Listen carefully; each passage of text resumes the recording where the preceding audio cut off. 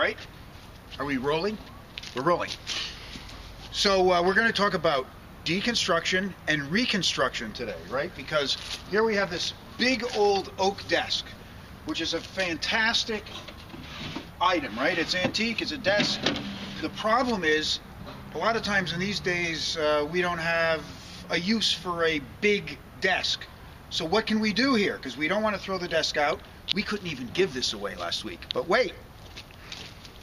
So what did Rob do this afternoon? He deconstructed this.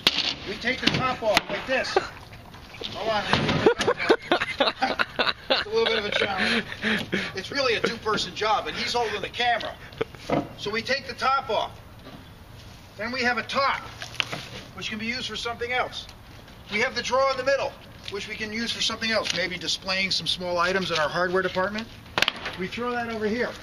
What are we left with? These two maybe end table type things. But look, they don't have complete tops. There's just this is the slide that used to come out of the, right? So what do? We take some antique lumber that we salvaged from a barn and put a nice finish on it. Obviously, we would make it a different size. These are just samples, in case you were wondering. And we could make a top like this and make this fantastic table that's a reasonable size that has storage in it. Or you could maybe argue that, you can make it a little bigger and you can make a small desk out of it. Maybe. But the idea is we take something that really doesn't have a good use, not too much utility, take it apart, add some salvaged lumber that we got from a barn, and voila, we have useful furniture. Our phone's ringing. Say about that? No, but our phone's ringing. Phone's ringing.